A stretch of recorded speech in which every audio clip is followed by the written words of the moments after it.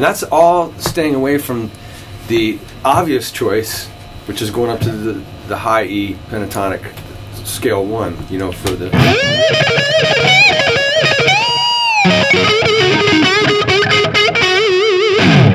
So that's the next obvious thing, is going up there. So let's do that. Why not?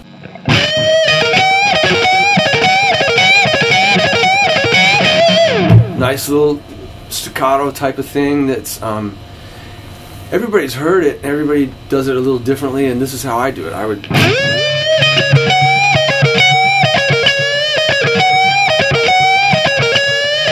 using these two fingers to help bend. That's just what I've always done. I've always used this second finger to help bend, even if I'm doing a... I always use that second finger to help bend. I don't know why. Maybe it's because my technique is a little more classical based or something as far as the way I hold the guitar. So I need that support. But you don't have to use your second finger to bend, but this staccato...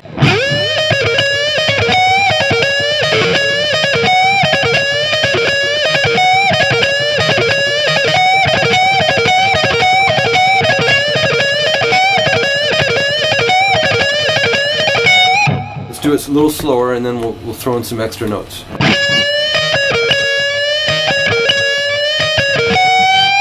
There's a few things going on there too. I'm kind of, with this finger, I'm muting the G string so it doesn't ring out, and I'm focusing on the B string, but I'm kind of muting that high E string too. Or you could fret that.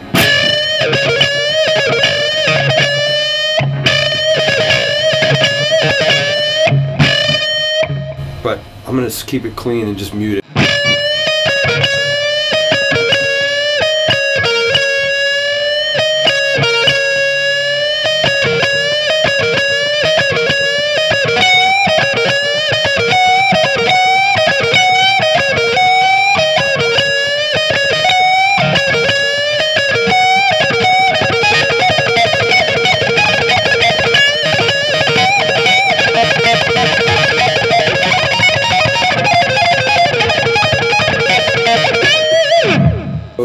Let me show you what that was, just really quick.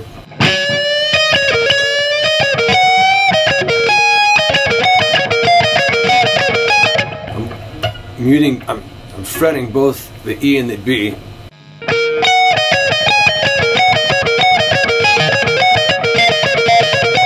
Now, when you first, if you're an advanced player, then you obviously you're going to find certain things that that I do. Maybe you'll do it your own way. If you're beginning and you see, you pick up the guitar and you start to get a little sloppy, so eventually you will find a way to mute strings here with your right hand and mute strings here, and you can be able to move around on the pentatonics.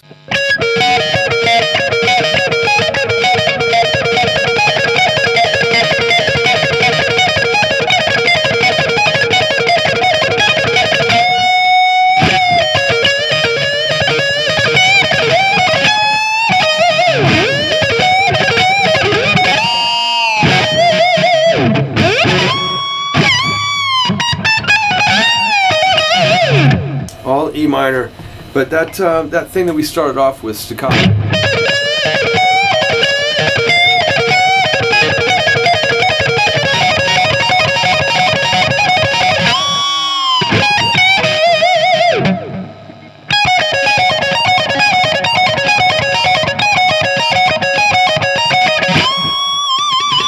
And that's a really sweet note to the bluesy.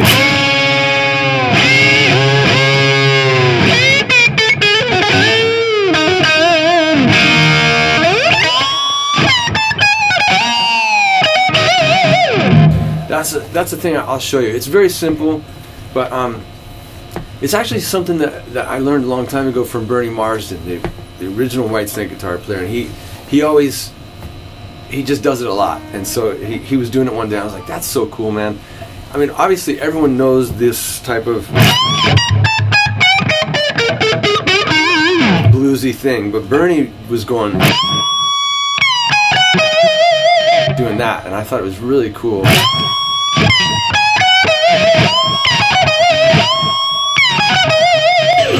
Let me do it down here an octave lower.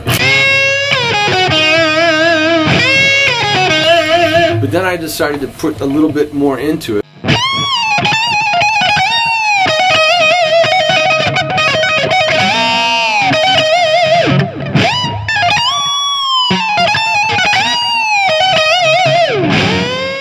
So that's a really nice thing, all in E minor, and then you can adjust those to different keys or whatever, like that the staccato thing we were working on. If the song was in A,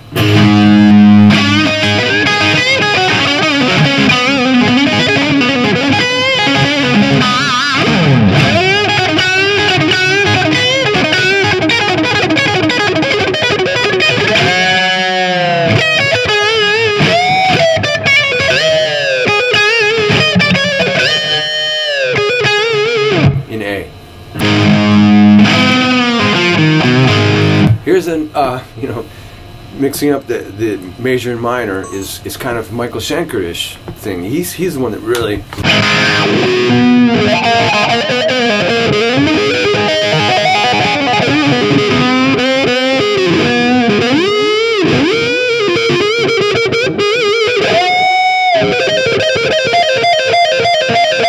the Michael Schenker.